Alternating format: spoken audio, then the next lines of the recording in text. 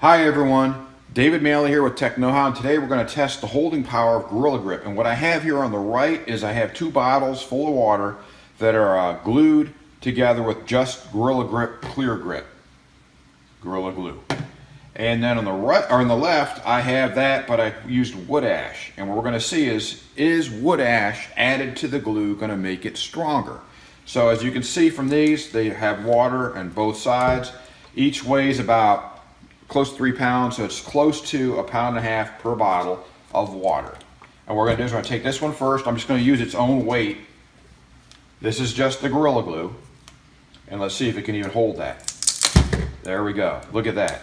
It's dried, a little bit yucky, but it's not going to hold it. Now the same thing, let's do that with this one. This is just same thing, but I used wood ash mixed in with it. Let's see if that's strong enough. Ooh, maybe not.